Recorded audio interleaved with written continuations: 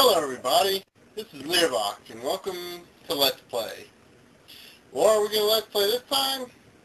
Let's find out.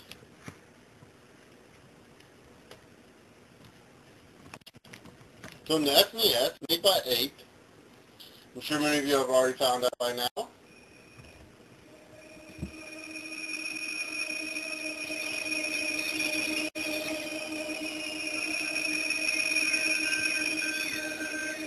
Quick, everyone, this kid's off to adventure. The war against tigers has begun.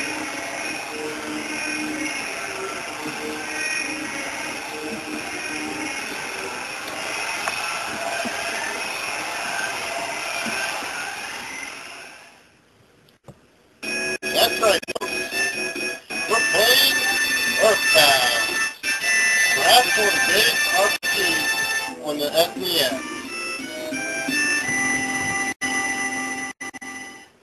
Okay. I'll just delete that one. Let's start again. Starting in mono. As you can tell, they give us plenty of flavors for our widow frames. I think I'm going to go with mint flavor because I happen to like green.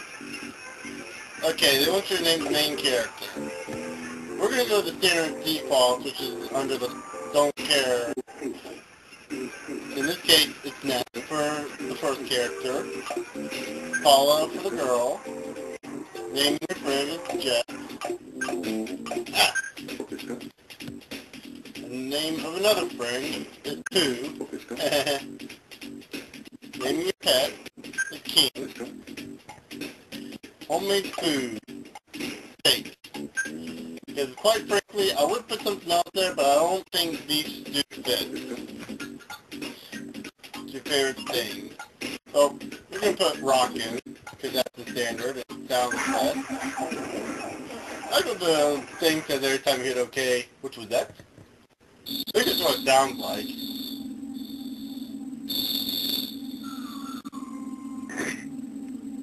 The year is 1990X. Bill Clinton is in office. And probably sleeping with some woman that's not his wife. I'll show you this another way to the story. Honest, a small town in Eagle Land, which is in no way to be associated with America, despite the fact that the guy who came up with this game and this world based it solely on American civilization. Of course, dramatized and made folks fun of, just like we make fun of Japanese culture in our shows. They make fun of our culture in their games.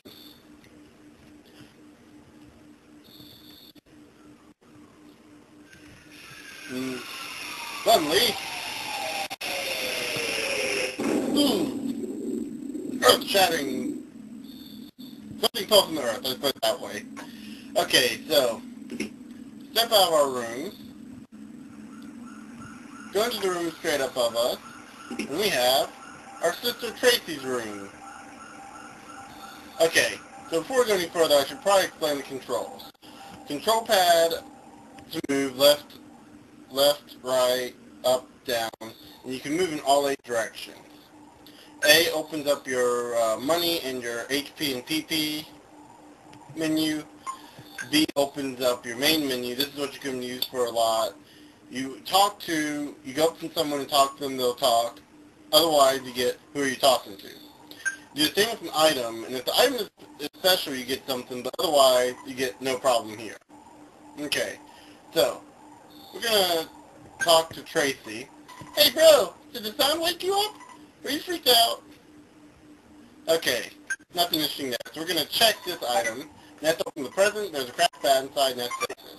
Which brings us to our goods. Everything is stored in the goods. That's basically your item menu. You got the cracked bat, which you have give, you can give to another player, or give to another person. Drop, which just drops the item. Help, which shows us the item. That can equip this weapon. That brings us to equip. Now normally as a goods item we could use an item, but since it's an equipment item we can't use it. Instead we go to equipment and select the part that corresponds to it, in this case the weapon, and you equip the cracked pad. Because it's an offense of 6 as opposed to 2, so it gives +4 offense. Which actually, speaking of which, brings us to our status screen. Not much there. It shows us our hit points, our psychic points, our experience points, experience for the next level, our offense, defense, speed, guts, vitality, IQ, and luck. Since we're playing a JRPG, it's not going to really matter what it is. More so, it's going to matter what your experience is, what your level is. Yeah, we talked to our mother. What was that noise? Ness, you don't seem scared. Are you nuts? And now you want to go check it out? Oh, okay. Just sneak out of your room anyway, even if I ask you not to. At least change out your jammies before you go. I'd like to know the mother in any culture that would let their son, let's see, I believe he's actually 15 years old? 13 years old, actually, excuse me, 13 years old, and she's letting him out on his own in the middle of the night after a thing hit the ground. A meteor struck the Earth. Right, like 15 feet from their house on top of the hill. Okay, anyway, so we talked to the dog. Besides chickens, dogs also sleep at night. Why aren't you asleep? And I'm probably making him sound more superficial than he actually is. Okay, so we go into this way. We talk to this guy. He just sits here talking about how he wants to get up to the meteorite first. We go into this house, which is our neighbor's house, and we talk to this boy. Oh, hi. Pokey, my brother, ran out here to chase after a police car. He said, Dickie, you should stay home. So I'm watching the house. Mom and Dad aren't home yet. They went out to an elegant restaurant. No rhyme, no reason. They just went out to an elegant restaurant. Well, I guess they don't have to have a reason to go off to someplace risky every now and again. Okay, so basically we talked to the police officer. Actually, I think this is the only one that's actually interesting. The meteorite has landed, the sharks are running wild in town, you kids are wandering around, and I'm hungry. I hate my job. Out of all the cops, who basically say, oh, you shouldn't be down here, shoo, shoo, get out of the way, his has to be the funniest. Hilarious. Okay, so we keep heading down here, and we find another present. We check it out, and we get a bread roll. Bread rolls, they heal about 6 to 10 health whenever you use them. They're really good starting items, but as you progress further through the game, they rather suck. And actually, that brings me up to another thing about the menu. Items don't stack on each other like in Final Fantasy. So you can't have like 99 health potions. You have bread roll, bread roll, bread roll, bread roll, and so on and so forth, until your item's filled up. Then it will go on to the next character if you have room, if they have room. If not, you won't be able to hold any items. So, item management is very important. The guy up here is Liar X Adre. Hey Ned, hi buddy. A meteorite fell down and went boom. It was a real mess for a while. I was fine because I always eat garlic and work out to help make my body stronger. However, the weaker citizens probably think. I also want to tell you, whoops, I almost told you by the way, Ned, did you check out my billboard? I wrote the message myself. That's my real job. You know, I'm a billboard guy. I want to check out my work. Okay, check out, I believe you can talk to. Nope, you gotta check it out. Some things you can talk to. It says, Treasure Hunter. This is Liar X Adre's house. Yeah, I bet you that does a job out of character. Okay. So, we talked to this poor overweight slob of a human being. Hey, Ned! Don't be rubbernecking! You're getting in the cops! You're out in the officer's way! You can get home now. Tomorrow I, Pokey, will tell you more about the strange meteorite. I'm fine here, but you're bugging the officer! See, talk to this guy. Quill, get out of my way! Quill, get out of my way! Quill, get out of my way! Quill, I'm waiting! Oh, get mine! What's my mistake? I mean, get out of my way! That guy must be must be the Sheriff of Rottingham from Robin Hood Men in Tights. Does anyone else get that reference? You guys have good taste. Nice timing, man. We do something about Pokey. You're driving me nuts. Are you two friends? It doesn't matter. Now, it doesn't matter what you say, yes or no. I'm going to say no, just personally, I hate this guy.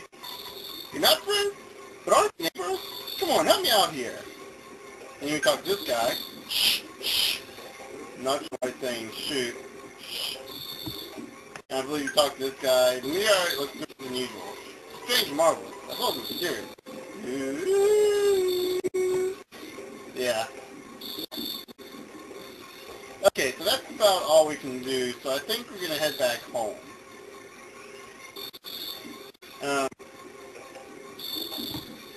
Yeah, we're going the right way.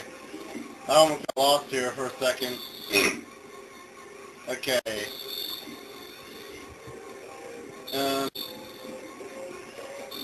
yeah, this is Earthbound. Arguably one of the best games on the SNES, certainly the best RPG in my opinion.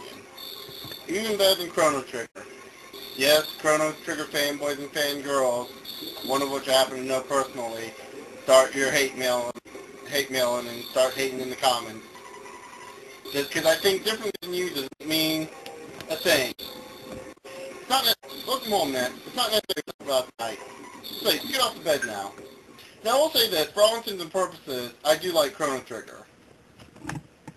It's not that I hate it or anything. It's a good game. I just happen to personally prefer Earthbound. Probably because it is different from your standard setting and just the overall wackiness. Okay, so we're woken up to rude knocking at our door that we can somehow hear from the top floor of our building, which, by the way, I live in a two-story building as well. I can't hear that knocking on the doors of my house. Holy crap, it's Pokey!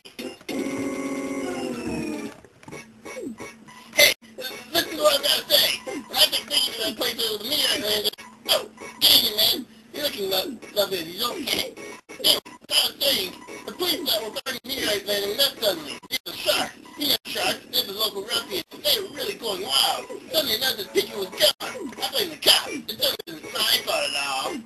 When my dad gets back, I know I'm gonna get it. You're my best friend. Won't you help me find Picky? I guess so. Okay, Betty, let's throw this top of the stand. Before we go, why don't you say goodbye to your mom? Don't you do me? Well, you gotta do that anyway. I know the dog is unreliable, but you should take King along. The cracked bat and Tracy's room could help you out at a time like this. No matter what you all says, you're a great, strong boy. You're my very own natural-born fighter. You'll go far. Remember, go for it. Don't you think you should change out your jammies before you leave? Wiser words have never been said. Why should you accept you getting out of your jammies? I know I'm over-exaggerating that, but... Okay, so, we talked to our dog. Oh, do you want me to go with you? Yeah, sure, why not? You have no choice. Let's go. By the way, you have to help Pokey out in this rest of the game. Okay, so, we talked to Pokey. Alright, you guys straighten out all at a safe distance. Let's get going. Pokey joins you. Like that actually makes a difference. Ooh. The phone's ringing. Pick up the phone, pick up the phone, pick up the phone. And answer the phone. Hello, it's your dad. Worked exhaustion when you're young. Have you ever heard a weird thing like that? Just remember, I'm always behind you, 100%. Don't be afraid. You know that you can be brave. You can do it. Don't forget to call me periodically during an adventure. I can make a record of your progress when you call me. Oh yeah, I deposited $7 into your bank account. If you have an ATM card, withdraw your money from any cash machine and buy whatever you need. Good luck, my boy. I feel like such a hero. What? Well, a father hero at least. Ha ha ha! Bam! Okay, basically what we can do here, and I'm going to show you this real quick, is we talk to the phone, pick up the receiver, and call our dad. It's your dad, well, the XP is next level, and that's 4. He'll give you the coordinate XP is next level for all your party members, and we'll record, which is basically saved. If your dad was also thinking about it, hitting the road, might have you create a record of your adventure at this point. Good night and sleep tight.